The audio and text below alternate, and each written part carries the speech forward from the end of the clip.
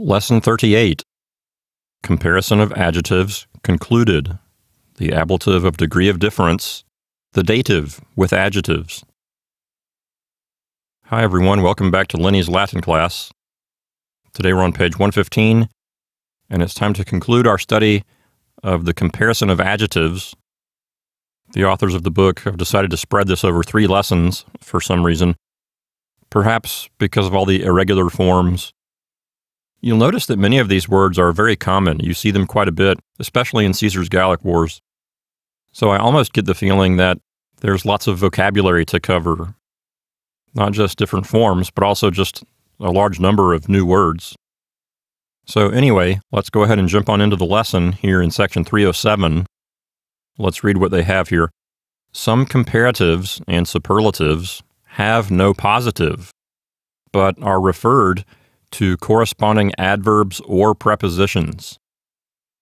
So in this section here, we have words where the positive isn't really even an adjective, it's just a preposition, such as the very first one listed here, kis kitra, which means on this side. We've already studied this word, actually, with regard to the Alps. We talked about Cisalpine Gaul and Transalpine Gaul. Cisalpine meaning Gaul on this side of the Alps, Transalpine Gaul meaning Gaul on the other side of the Alps. If you think about the way Italy is shaped, it's a big peninsula, right? Shaped like a boot that sticks out into the Mediterranean. And at the very top of it, where it connects to the main continent, some of that area up there was also referred to as Gaul. And then right after that, if you're heading north or to the west, you would hit the mountains known as the Alps. And then once you got on the other side of the Alps, that's where the main part of Gaul would be, the part that is today France. So the much smaller part of Gaul that was at the very top of Italy, that was called Gaul on this side of the Alps, or Gallia Cisalpina. Notice the word kis there is attached to Alpina, so Gaul on this side of the Alps. And then the larger part of Gaul was called Gallia Transalpina. Notice the word trans there, saying Gaul on the other side of the Alps. So you've already studied kis as a preposition. I believe kitra is simply an alternate form of that preposition. So then we have the comparative form kiterior, which means, well, they give the archaic word hither, which simply means something like to here. It would sound kind of funny to say on this cider, as a comparison. Maybe you could say more on this side in the sense of closer. And then kitimus means hithermost, which basically means the closest, whereas they give here hithermost. Moving on, we have the preposition in, and also the preposition intra, which means within. We have the word intra in many English words, such as intranet. If you have an intranet, it means a computer network that's within your own house or your own company. It's how people within something connect to each other, not an internet. Inter means between. So internet is how you connect with other people outside of your organization. An intranet is how you connect with people inside your organization. Also, if you go to college, you'll probably see the word intramurals. Intramurals are the games or sports that you play within your walls. Okay, intra means within, and then mural comes from the root word that means wall. It's murus. So an intramural could involve one dormitory playing a sport against another dormitory. The comparative is interior. Of course, that comes directly into English as interior. That's inner. And then intimus means inmost. It's got to be related to our English word intimate. On the next line, we have pri and pro, 2 prepositions that can mean in front of. Pri is where we get our English prefix pre. In fact, the word prefix has the word pri at the front of it, but somehow we lose the letter A. And so P-R-A-E, pri in Latin, comes into English as P-R-E. So praecato becomes English precede. Praedilectus becomes English predilection. Okay, so we lose the letter A there in the prefix prae, pri. So pri and pro mean before. In physical space, they can mean before in the sense of in front of. The comparative prior, again, that comes directly into English as the word prior. If I give you prior notice about something, that's notice that I'm giving you before something happens. In Latin, it means former, and then primus means first. That's the superlative. Of course, in English, we have words like primal and prime. For primus, we don't say it means firstest or beforest, but that is what it is. It's the beforest of all, which makes it first. And in fact, primus is how you say that something is first in number. That's what we call an ordinal number. So primus, prima, primum means first. Alter means second. Alter, altera, alterum. You also see secundus, secunda, secundum, meaning second. So a couple of different words for second. And then for third, it's tertius, tertia, tertium. Primus here is the way you say first in Latin. Moving on, we have ultra, which means beyond. Another preposition. We have this word in English too. If you have ultraviolet light, that means that on the color spectrum, something is at the very top of it, or perhaps over on the right side of it, and it's a color that's even beyond the color violet. So it's beyond violet, and therefore ultraviolet, or abbreviated UV. On the other end of this color spectrum, we have a warm red color, and so the Latin word infra means below or beneath, and so if something is infrared, that means it's even below red as far as frequency goes. The comparative form, ulterior, means farther. Again, we have this in English. If you have ulterior motives, that means that you have motives that are farther or beyond just simply what the matter at hand might suggest. You've got farther motives, ulterior motives. And ultimus means farthest. And that's actually another way to say last in Latin. In fact, we've discussed many times how the final syllable of a word is called the ultima, because it's the farthest or last syllable. And of course, in English, we have words like ultimate and ultimatum. If you give someone an ultimatum, it's kind of a last warning, some kind of final challenge or warning. And if I invent a new device, like if I invent a new vacuum cleaner that's special, I might say, this is the ultimate vacuum cleaner. And in that sense, it's ultimate in the sense that it's as far as vacuum cleaners can go. It's the last one in a series. It's the last one you'll ever need. It's, there's nothing beyond it. So that's how we use words in English like ultimate or ultimatum. Let's move on now to section 308. Here it says, the following positives are rare except as nouns. So again, we have comparatives and superlatives that aren't really based on any kind of adjective as the positive degree. Here they're saying that the positive really is more of a noun, whereas in 307, the positive was more of a preposition. So on the first line, we have exterus, which I don't think I've ever seen in a text. Exterior means outer, and of course we have that in English. The word exterior means outer. Like the exterior of your home might be made of brick or siding. Extremus means extreme or farthest. Of course, in English we have the word extreme.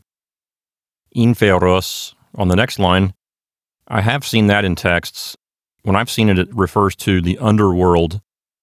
The ancient Greeks and Romans viewed the underworld as a place called Hades. Inferior is the comparative form. It means lower. And again, that word comes directly into English as inferior, which also means lower. In English, inferior can also just mean worse. And the superlative infimus, which means lowest, And also you'll occasionally see imus, which means lowest too. So you'll see those words sometimes. On the next line we have posterus. In English we have the word posterity, which means the people and generations that will come after you when you're gone. Posterior is the comparative form, which means latter. We actually have this word in English. It can refer to your hind quarters. Someone can kick you in the posterior, sort of a highfalutin term for your rear end. The superlative is postremus, which means last. On the next line we have superos, the comparative form superior, which means higher. Again, that comes directly into English as superior, which means higher or better. And supremos is the superlative, which means highest or greatest. Of course, in English we have the word supreme. You'll see this word attached to different foods. If someone bakes you a cake and they call it, this is the chocolate supreme, it probably means that it's the highest or greatest chocolate cake. Okay, let's turn the page and go to page 116 to section 309. It says here, adjectives in EUS, IUS, and UUS, except QUUS, are compared by means of magis. Now, we talked about magis a little bit in the last lesson, saying that it has an adverbial quality. So apparently, magis helps to form the comparative of some adjectives. And then, of course, we have the word maxime, which is an adverb also that means in the greatest fashion or something like that. Magis can mean more, and maxime can mean most in an adverbial kind of way. And these adverbs work along with the example you see here, idoneus, which is an adjective that means suitable. It can mean pleasing or pleasant. So idoneus means suitable. Magis idoneus, more suitable. Maxime idoneus means most suitable. So here you have an adjective in Latin that's getting its comparative form and superlative form by working along with the adverbs magis and maxime.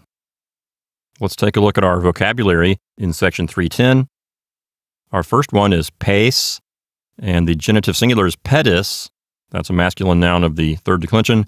That means foot. We have this root word in lots of English words, such as pedestrian, pedal, impediment.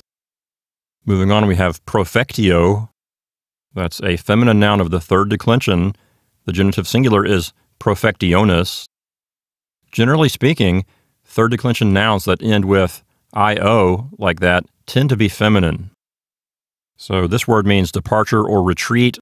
It's related to the verb proficiscor, which is a deponent verb that can mean to set out on a journey or to depart, things like that. Next we have the word turris, which is a third declension feminine noun that means tower. This particular noun is interesting because you will often see the accusative singular form ending with im. This is one of a very small group of words in Latin, that is third declension nouns, that have im as their accusative singular ending. Finally, we have the adjective apertus, aperta, apertum. That's a first and second declension adjective that means open or exposed. In English, we have the word aperture, which is the tiny opening in the front of a camera that lets light in. When you open the aperture, light can go in and touch the film, causing the picture to be projected onto the film. So that's where we get the word aperture from. Moving on to section 311. This is probably the most important part of the lesson because here is where we're going to learn something called the ablative of degree of difference. In the last lesson, we learned how to say comparisons using the word quam or using the ablative of comparison. We learned how to say this thing is shorter than that thing, this thing is smaller than that thing. So we know how to make comparisons, but in this lesson, we're learning how to say how much the difference is. For example, I could say this route through the mountains is shorter than that other route by a distance of 3 miles. So it's shorter by 3 miles. So in this lesson, we're learning how to say the part about by 3 miles. We're going to learn how to express just what exactly the quantity is of that difference. And so the way we're going to do that is using the ablative case. You may have noticed by now that there are about 50 billion different ways to use the ablative case. Many, many centuries ago, when the Latin language was developing, the ablative case inherited the different uses of other older cases that fell out of use. So the ablative case is sort of a catch-all in a way that can express all kinds of different things. I have a little joke, in fact. I say to my Latin friends, I'll say, it's easy to get carried away with the ablative. And the reason that's funny, in my opinion, is the word ablative actually means to carry away. Ab means from, and the LAT root word is from pharaoh, which means to carry. So that's the joke. And the reason the ablative case is called ablative is because its original usage was to show separation, that something is moving away from something else. So if you look in the historical grammar books, they'll tell you that the original usage of the ablative was separation, and so that's how it gets its name. Thus the joke, it's easy to get carried away with the ablative. I think that particular joke is the very definition of an inside joke because you need to know something about Latin to get it. And now, with the knowledge I just gave you, you can laugh at my hilarious joke. So let's move on to section 311, and let's start to take a look at our model sentences, and we will learn about the ablative of degree of difference. We'll learn how to show, when we make a comparison, just how great the difference is between two things. Model sentence number 1 says, Gladius est quatuorpedibus brevior pilo. Okay, we have a few different moving parts here in this sentence. The subject is gladius, which means sword. That's a short, pointy sword that the Roman infantrymen would use. It was intended to thrust forward, so it was sharp and pointy on the end, not so much sharp on the side of the cutting blade. So it's more of a stabby kind of sword rather than a slashy sort of sword. On page 29, there's a picture of some different kinds of swords. On page 38, there's a picture of a legionarius, that is just a Roman infantryman, with his shield and his javelin. The shield is called a scutum. A scutum is sort of a tall, curved shield that you put together with the shield of the person next to you, and you can make kind of a shield wall with it. And then on page 43, there's a picture of a pilum. I'm not sure how accurate these pictures are here, but they at least give you a general idea. But anyway, the gladius, or the sword used by a Roman infantryman, was a short, pointy sword, not a long sword that's sharp on the side edge, like you might see a medieval knight carrying, in Arthurian legend. That would be kind of a long, cutting sword, whereas a gladius is more of a short, pointy sword. So anyway, gladius here means a short, pointy sword, and then the verb is, that's the word est, and then we have a predicate adjective, which is brevior. That's a comparative adjective that means shorter. So the basic structure of the sentence is gladius est brevior. The sword is shorter. The word pilo is the ablative singular form of the word pilum, which means javelin. And this is ablative of comparison. So in order to translate it into English, we need to throw in the word than. Okay, so brevior pilo says shorter than the javelin.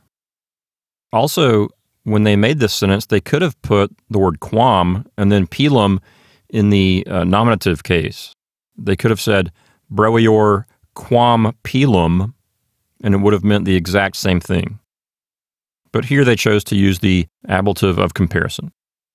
So the sword is shorter than the javelin. Now we get to the important part, which is the part that says quatuorpedibus. This is the ablative of degree of difference. and it's going to show us by how much the sword is shorter. The paragraph of text below the model sentences, let's take a look at that. How much shorter is the sword? Is the way easier? The ablatives pedibus and multo, used in answering these questions, denote the degree of difference. The ablative of degree of difference usually answers the question, by how much? So in number 1, we have the sword is shorter than the javelin. You might ask, by how much? And then quatuor pedibus tells us. Pedibus is ablative plural, and it means feet. That's actually one of our new words for this lesson, pes pedis. Quatuor is indeclinable. That means that it doesn't change form. No matter what kind of noun it's agreeing with, quatuor just stays as quatuor. So you just have to imagine that it's ablative plural along with pedibus. It doesn't get any kind of ending like quatoribus or quatoris or anything like that. Quatuor pedibus is ablative plural, and it's ablative of degree of difference. So the way we interpret that is with the word by. We say, by 4 feet. So number 1 altogether says, the sword is shorter than the javelin by 4 feet. Or you could say, the sword is 4 feet shorter than the javelin. Either way doesn't matter. Either way expresses what the Latin is saying. Moving on to number 2, we have iter est multo facilius. The subject here is iter. That's the third declension neuter noun that means road, way, journey, or march. Est is the verb that means is, and then facilius is a comparative adjective that means easier. It's the comparative form of facilis, a third declension adjective. Notice the ius ending on facilius. That's a neuter nominative singular ending. So iter is neuter and facilius is neuter. So the basic structure of the sentence is this. The way is easier. Now we have an ablative of degree of difference. That's the word multo, and it's going to tell us by how much. How much easier is it? And so multo in the ablative singular says something like by much. So literally number 2 says the way is easier by much. Or you could say the way is much easier. Either of those translations is fine. They both express what the Latin is communicating. In section 312, we have a rule that simply reviews what we've already learned. The ablative is used with comparatives to denote the degree of difference. Again, that's called the ablative of degree of difference. Moving on to section 313, we're going to talk about something called dative with adjectives. In fact, let's take a look at section 314 at the top of page 117. It says, rule number 24. The dative is used with adjectives implying nearness, fitness, likeness.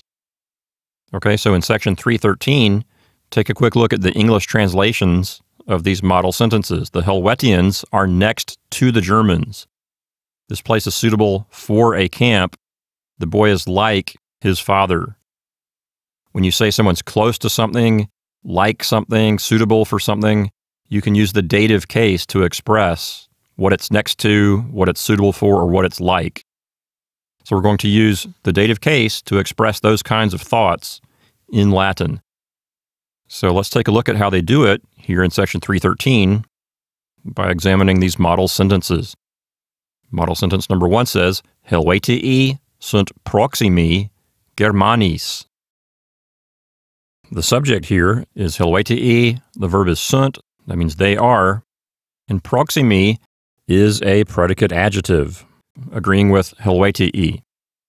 The adjective proximus, proxima, proximum can mean nearest to or next to. We see this in the English word approximate. So far what we have says the Helvetii are closest, or the Helvetii are next to. And then we have Germanis, which is dative plural. That's showing who the Helvetii are close to. So it's working along with proximi. Okay, so proximi Germanis says next to the Germans. Okay, this is called dative with adjectives. Number 2 is next, locus. By the way, there's a typo here in the textbook. Depending on which version of the textbook you're using, the second word should not be SD. The second word should be est. And if there's an I there, you should move it over to the next word. So the next word says idoneus. Okay, so that I is in the wrong place. Just take the I and move it over a bit to the next word. So the sentence reads like this: locus est idoneus castris. Okay, locus means place, est means is, and idoneus means suitable. So what we have so far says the place is suitable. And finally, we have a dative with adjectives. That's castris, which is always plural, right? And that's in the dative plural. So we'll translate it as camp, and the sentence says the place is suitable for a camp. Number 3 is next. Puer est similis patri. Puer means boy, est means is, similis means like, and then patri is a third declension noun that means father. Here it's in the dative singular. Notice the letter I is the ending. So literally, it says the boy is similar to the father, or the boy is like the father. The idea here is that he's similar to his own father. So in parentheses, in the translation, they've put the word his in parentheses as kind of an understood word. So you can throw that word into your translation because that's what's implied, is the boy is similar to his own father, or he's like his own father, not just anybody's father. Okay, let's read at the top of 117. It says, notice that after proximi, idoneus, and similis, the noun toward which the quality is directed is in the dative. This construction is called dative with adjectives. Okay, I think that section was pretty clear. Just watch out for dative case nouns with these kinds of adjectives, and you'll be okay. And of course, I'll point these out to you if we see them in the exercises.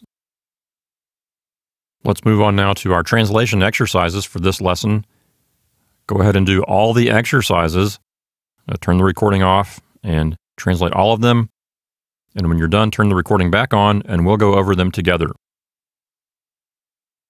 Okay, hopefully by now you've completed your homework. Let's go over the exercises together, starting with number 1. Number 1 says, interior Gallia. Of course, Gallia means Gaul, and it's being modified by the comparative adjective interior.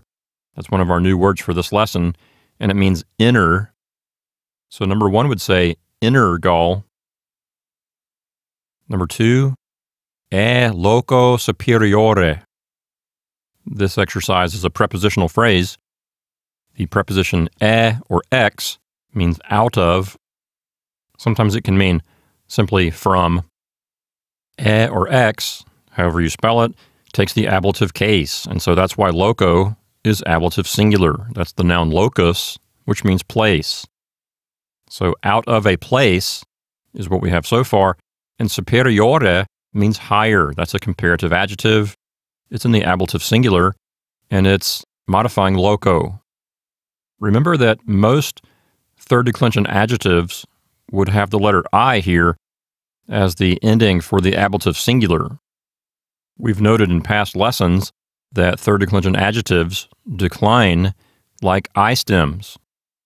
But then when we started to study comparative adjectives, we noticed that those comparative adjectives, which are also third declension adjectives, they do not decline like I stems. You don't have the letter I in the genitive plural, and you get the letter E as your ablative singular ending instead of the letter I. So take note of the fact that superiore has an ablative singular form ending with E, not I, as you might expect from a third declension adjective. E loco superiore says out of a higher place, or possibly from a higher place. We'll see the same preposition in number 3, ex inferiore loco. Here we have it spelled as EX because the next word starts with a vowel. In number 2, it was spelled just with the letter E because the next word started with a consonant. So here you can see both spellings of this preposition. Again, it's taking the ablative case. So ex and loco together say out of a place or from a place, and inferiore means lower. Again, that's a comparative adjective. And notice again, it does not have the letter I for its ablative singular ending like most third declension adjectives do. On page 253 in the back of the book, you can see the paradigm for the comparative adjective longior, which we've already been over in a past lesson. No need to go over it again.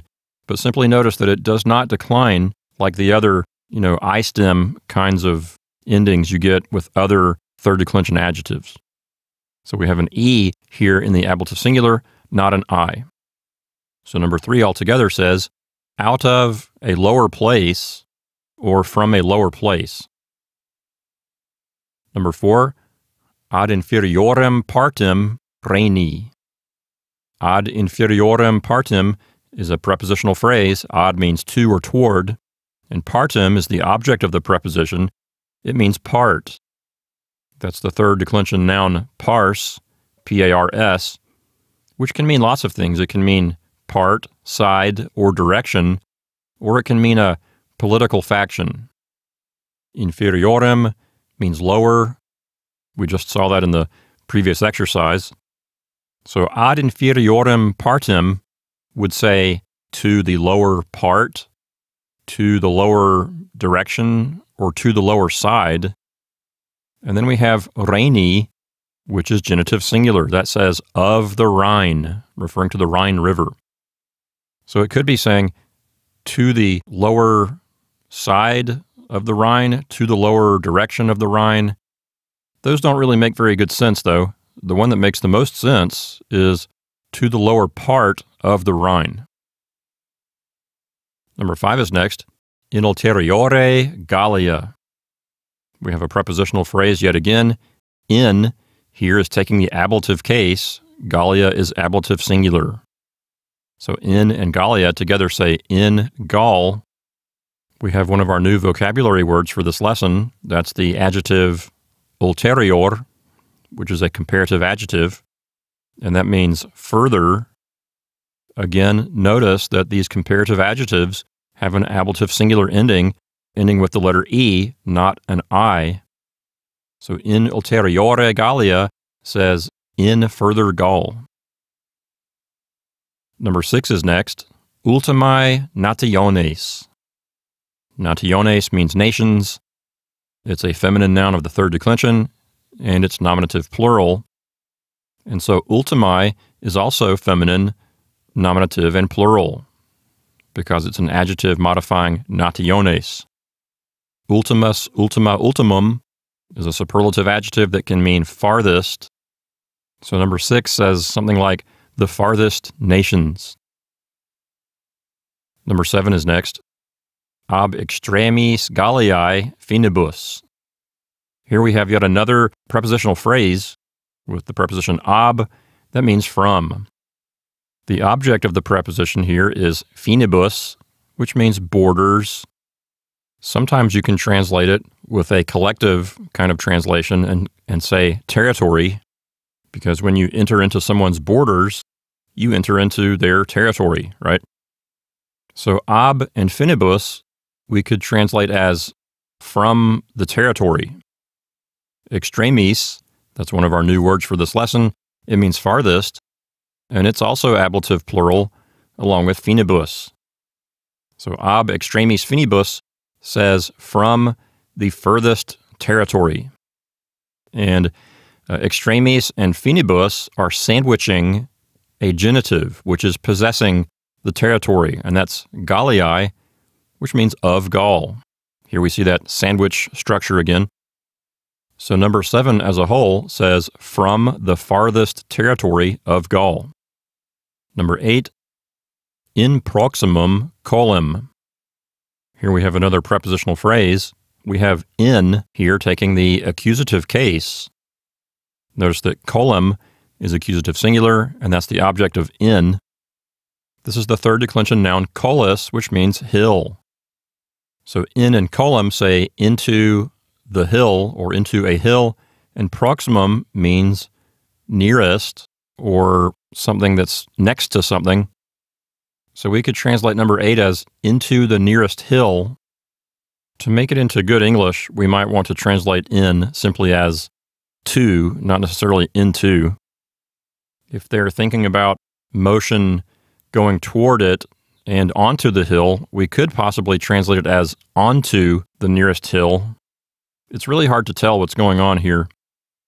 In the absence of any better context, we could just simply say onto the nearest hill or onto the next hill. That might also be a good way to render it into English. Number 9 is next. Cum proximis civitatibus. Cum is a preposition that means with, and it takes the ablative. Civitatibus is the ablative plural form of civitas, which means state. And in Caesar's Gallic Wars, the different tribes or kingdoms in Gaul are referred to as states. And again, we have proximis, which means next to or nearest. So number 9 could say with the nearest states. Number 10 is next. Multo fortior miles. Of course, this is not a full sentence. It's just a sentence fragment for practice. But it contains what looks to me like an ablative of degree of difference, which we just studied a few minutes ago in section 311. So here we have the word miles, which means soldier, and fortior means braver. So we have the idea of a soldier who is braver. It could possibly mean a soldier who is rather brave. You know, a comparison can mean rather something. So it could say rather brave soldier, but with multo here, it looks like an ablative of degree of difference. So we could translate multo as by much. And so then it makes more sense to translate fortior simply as braver. And so what that would give us is this: a soldier braver by much, or a braver by much soldier. Even smoother in English, we could say a much braver soldier. That's probably the best way to put it into the Queen's English. Okay, number 11 is next. Multo minor pars agminis. Here we have multo again, looking very suspicious as an ablative of degree of difference. Pars here means part. Of course, it can also mean side or direction. Here it looks like it just means part, though. Minor is a comparative. It means smaller. And agminis is genitive singular. That means of the army or of the formation or something like that. So literally, number 11 says, a smaller part of the army by much. Again, multo is an ablative of degree of difference. Or we could say a smaller part of the army by much. Probably the smoothest way to put it into English would be this: a much smaller part of the army. Not quite as literal, but it's much smoother in English. Number 12 is next. Profectio erat similis fugae. Here in number 12, we have the thing that we studied at the very bottom of page 116 and the top of page 117. That's dative with adjectives. So here we have similis, which means like, and then we have the dative singular noun fugae. That means flight, as in when you flee from something. The subject here is profectio. That's one of our new nouns for this lesson. It means departure or retreat. Here it means retreat, because that's what the context is calling for. So the subject and verb, profectio and erat, say the retreat was, and then similis means like, and then fugae means to a flight. Okay, so the whole sentence says the retreat was similar to a flight, or the retreat was like a flight. What they're saying here is that someone retreated in battle, and it wasn't really a tactical retreat where they were doing it in an orderly fashion. It was a retreat that was messy and looked like them, fleeing from the battlefield. Number 13 is next. extremum oppidum allobrogum proximumque Helvetiorum finibus est Genawa. If we were to strip down this sentence to its least complicated parts, we could take the subject, which is oppidum, the verb, which is est, and the predicate nominative, which is Genawa. So the stripped down sentence would say, Oppidum est Genawa. The town is Geneva. So that's the basic structure. Extremum is modifying oppidum. That means farthest. So extremum oppidum says the farthest town, and then allobrogum says of the Allobroges. The Allobroges are a Gallic tribe. What we have so far would say the farthest town of the Allobroges, and next we have proximum Helvetiorum finibus. The que ending, QUE, at the end of proximum supplies the word and. It's as if we put the word and between Allobrogum and proximum. So the furthest or farthest town of the Allobroges, and that's the word order we'll use. And in this area of the sentence, we have a dative with adjectives. Proximum means nearest or next to, and it's working with finibus. So finibus is dative plural. So proximum and finibus will say something like nearest to the territory or next to the territory. And proximumque and finibus are sandwiching. We have that sandwich structure again. They're sandwiching a genitive possessive. Okay, so Helvetiorum is genitive plural, means of the Helvetii. Proximumque Helvetiorum finibus says nearest to the territory of the Helvetii or next to the territory of the Helvetii. So number 13 as a whole says this: the farthest town of the Allobroges and the nearest to the territory of the Helvetii is Geneva. Of course, the word oppidum is understood along with the word proximum, the nearest town to the territory of the Helvetii. Number 14 is next. Locis superioribus occupatis itinere copias prohibent. This particular exercise starts out with an ablative absolute. Footnote number 1 says, see section 279. That's talking about ablative absolutes. So we have locis, superioribus, and occupatis, all in the ablative plural. Okay, locis means places. Occupatis is a perfect passive participle that means seized, from the verb occupo. And superioribus means higher. That's a comparative adjective.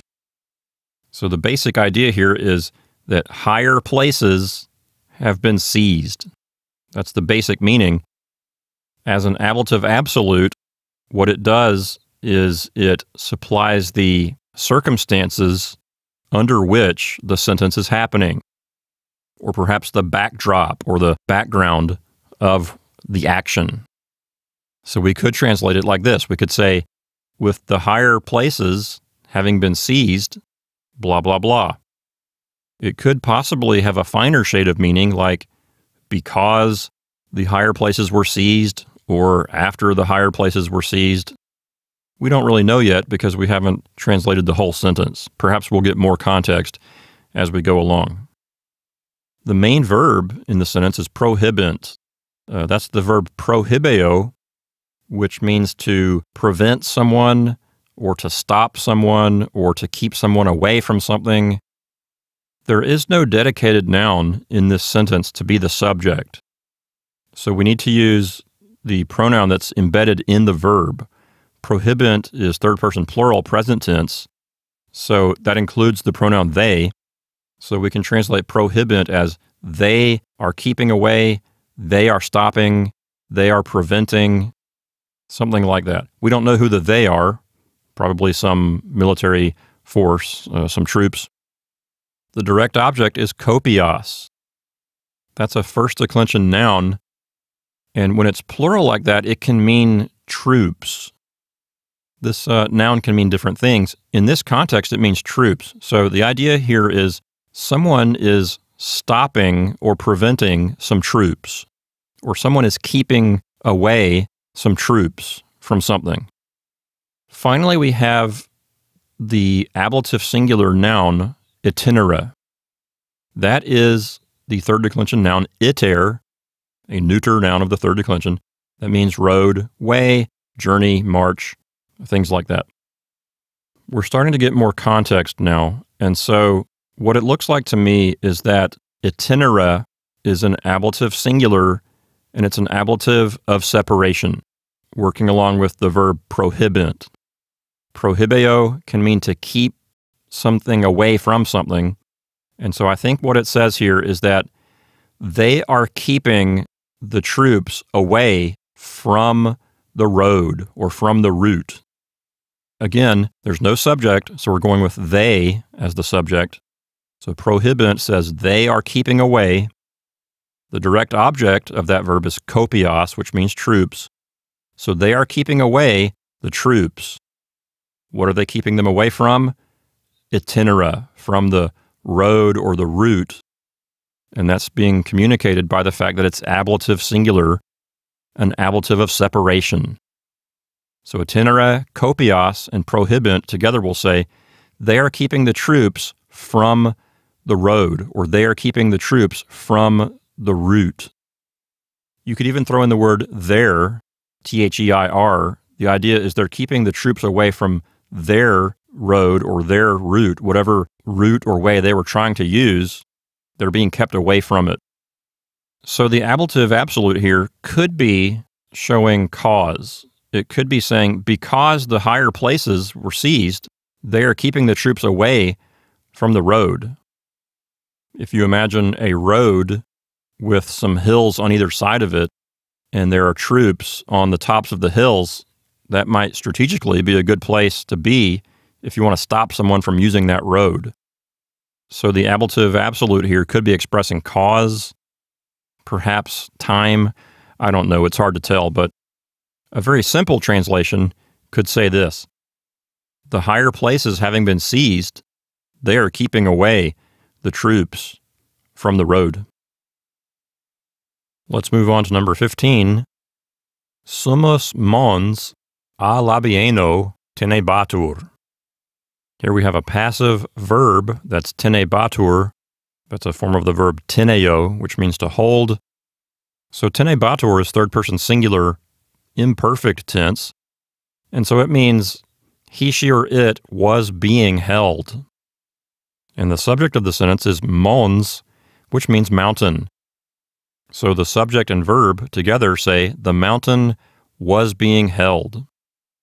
We have an ablative of agent here, which is showing us by whom that action was being performed. The prepositional phrase a labieno is what we call an ablative of agent. In the context of an ablative of agent, the preposition a or ab can be translated as by. And labieno is the ablative singular form of labienus. That's someone's name. Labienus was one of Julius Caesar's top generals. So what we have so far would say the mountain was being held by Labienus. Finally, we have the word sumus here, which is modifying the word mons. At first glance, the word sumus means highest, and so along with mons, you would think it would say the highest mountain. You might think that there are several mountains, and out of those several, the highest one was being held by Labienus. But that's not what's being communicated here by the Latin. That's how we might say it in English. But for the ancient Romans, this is the way that they would say the top of the mountain. Notice a footnote here. Footnote number 2 says sumus sometimes means the highest part of or the top of.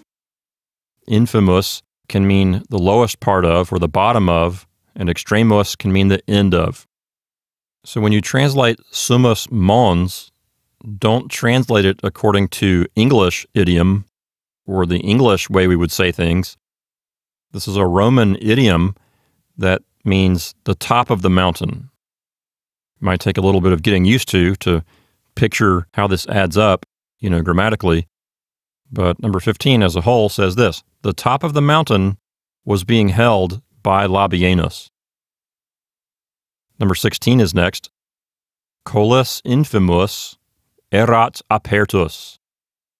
The word colus here is the subject. That means hill. And infamous, again referring back to footnote 2, it's going to say something like the lowest part of or the bottom of. So literally, colus infamus looks like it would say the lowest hill. But according to Latin idiom or Latin style, this means the bottom of the hill. The verb here is erat, which means was, and apertus can mean open or it can mean exposed. Here, probably the best meaning is exposed. So number 16 says, the bottom of the hill was exposed. Number 17 is next. Ad extremas fossas castella constituit. The verb here is constituit. That's a form of the verb constituo, which can mean all different kinds of things. It can mean decide. It can mean establish, fix, determine, put, place, deploy, station. It can just mean all kinds of different things. So here it's perfect tense, third person singular. So constituit will say he, she, or it placed, he, she, or it deployed, he, she, or it established, he, she, or it decided. And the direct object here is castella. That's related to our English word castle. It means fortification or fortress, and it's neuter, so this is plural, accusative case. There is no dedicated word here to be the subject of the sentence, so we need to use the pronoun that's embedded or included within constituit. So the subject, verb, and direct object here will say this: he, she, or it established fortresses, or he, she, or it placed fortresses. I think establish is a good translation for here. Finally, we have a prepositional phrase, ad extremas fossas. The word fossa is a first declension feminine noun that means ditch. That's part of Roman fortifications. When the Romans were fortifying an area, like fortifying a fortress or some kind of military base, they would dig a big trench around it.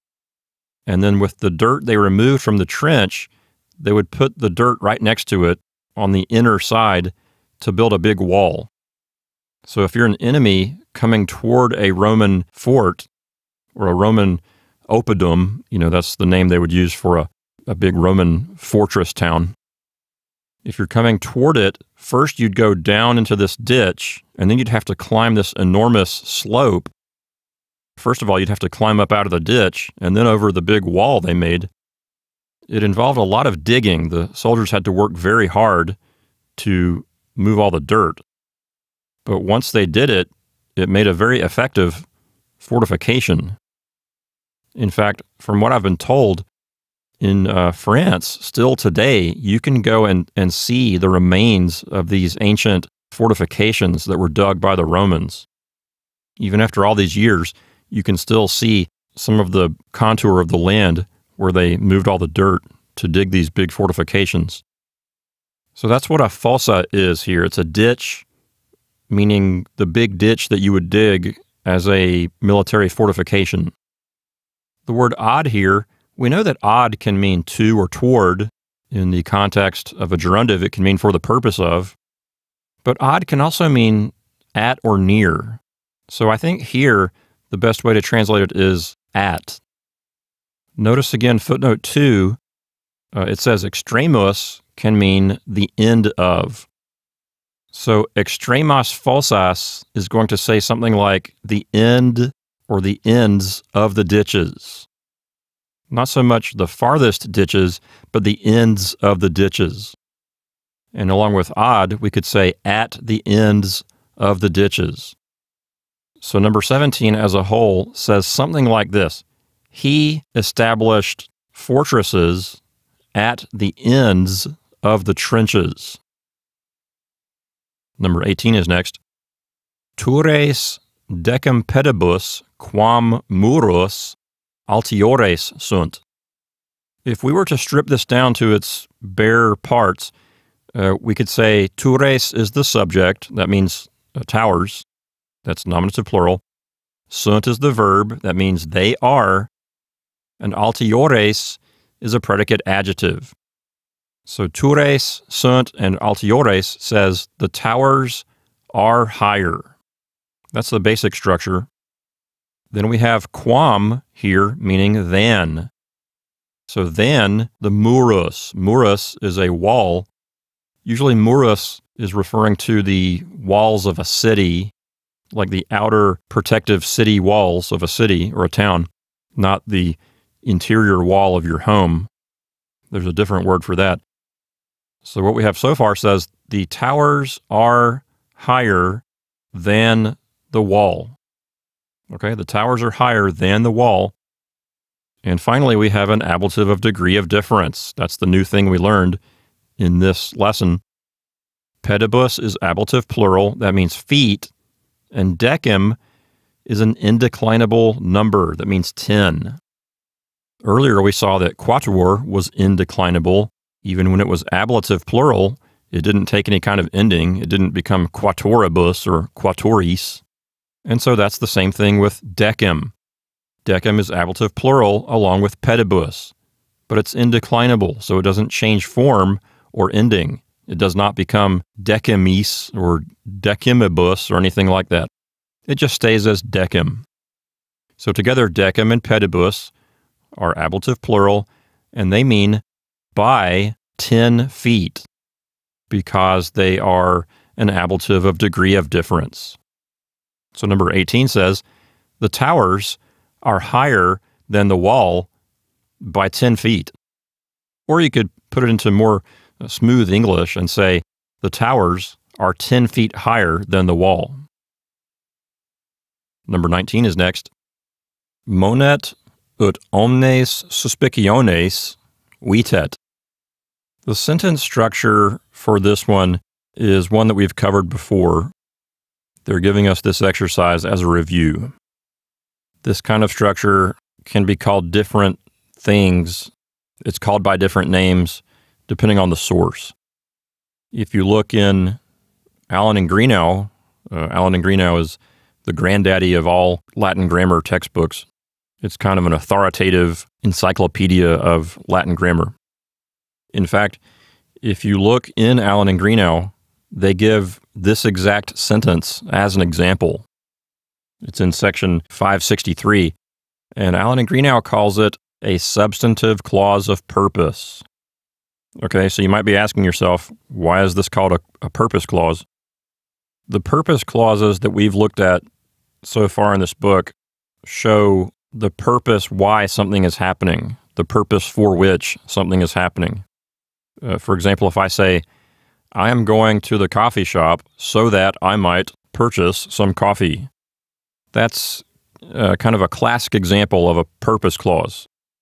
You know, it's showing the actual purpose for some kind of activity. The one that we see here in exercise 19 doesn't have that same kind of feeling to it. Here you have someone warning or instructing someone. In English, number 19, I'll just go ahead and give you the translation. The translation says, he is warning that he avoid all suspicions, or he is advising that he avoid all suspicions. So you have someone warning or instructing someone to do something. Again, in Allen and Greenough, they call this a substantive clause of purpose, but other sources don't call it that. From what I've read in the famous textbook Wheelock's, Wheelock calls it a jussive noun clause. And that's fine. There's nothing wrong with that title. But today, if you were to take a Latin class, all the teachers that I've had in my life would call this an indirect command. And the recipe for an indirect command is some kind of verb of asking, advising, demanding, something like that, followed by ut, followed by a verb in the subjunctive that says what the desired action is. And that's exactly what we have here. We have monet, which means to warn or instruct or remind, things like that. Then we have the word ut. Then we have wetet in the subjunctive. That's the first conjugation verb weto, which means to avoid.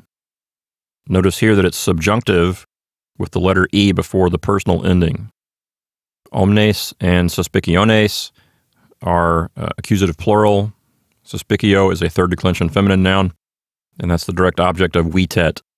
Okay, so number 19 says, he is advising that he avoid all suspicions.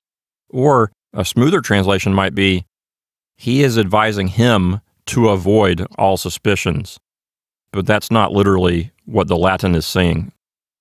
A more clunky and literal translation would be, he is advising that he avoid all suspicions.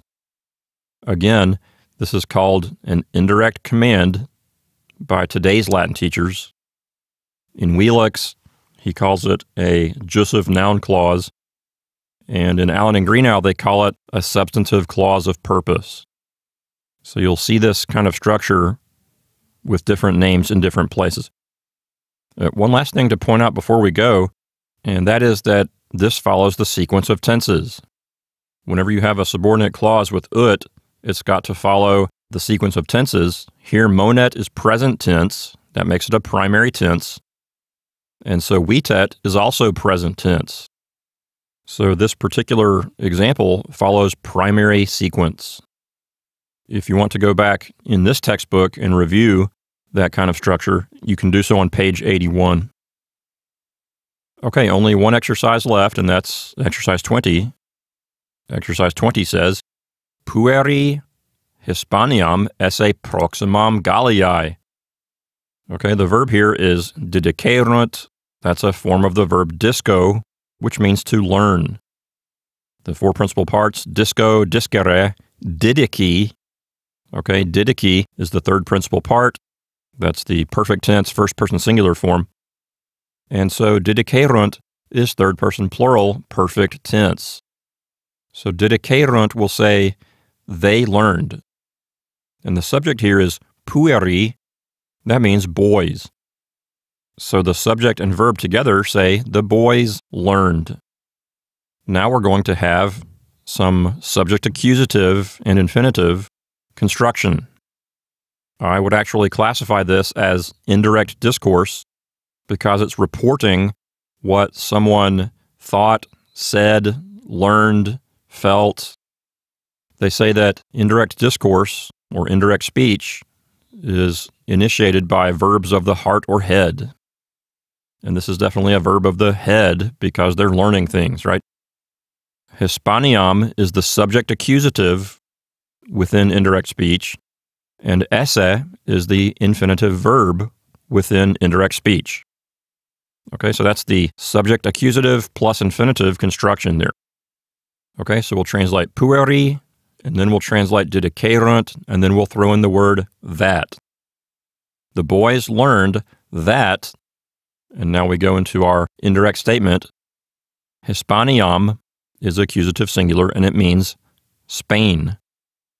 Esse is the infinitive that means to be. When you have a present tense infinitive, such as esse, it puts the action of the indirect speech in the same time scheme as that of the main verb. The main verb, didicerunt, is in the past, so esse will translate that with a past tense verb in English. If it were a future tense infinitive, the action would be after the main verb. If it's a perfect tense infinitive, it means the action is from before the time of the main verb.